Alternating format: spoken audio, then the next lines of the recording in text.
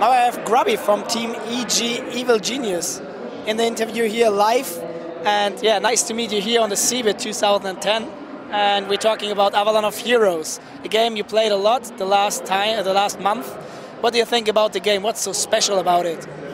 Well, I think if you compare it to Dota, I think it's a little bit easier to learn because after about 2 days of playing, I could already make the item combinations, which takes me much longer to learn in Dota. And another thing I like is that you can buy items no matter where you are on the map, so you don't get that stressed feeling that you need to go back to the shop, spend time to buy an item, or I don't know, take that chicken in Dota that you got, and you can just stay at the front line and do whatever you want, and then shop in the middle. I like that. It's a little bit more dynamic for me.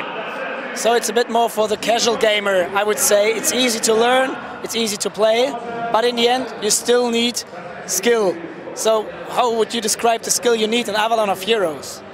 I find that a little bit hard to say, to compare how much skill you need for Dota or Avalon, between them, because I haven't played it at top level. But I think it probably still has the same elements of team play, which are important in both games. But you are right that, yeah, I think it's easier to learn for the casual player and probably also for a competitive player. Yeah, you played it here with teammates, not with teammates, but the player you played a lot in Warcraft 3, you played against them. We're talking about the remade Fox players. So what do you think? Do you think it's a game we could probably see in the esport too?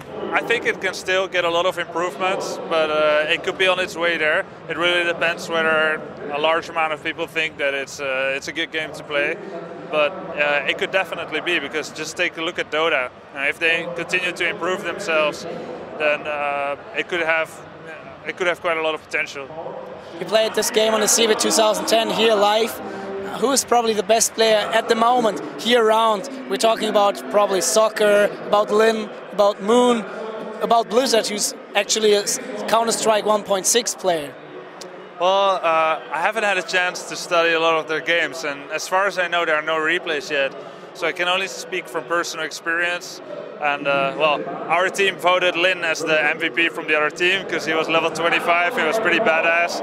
But it was just best of one, so I think he's okay probably. So what's the best hero or the hero you like to play most? Is there any special hero who got some special spells who are really fun to play?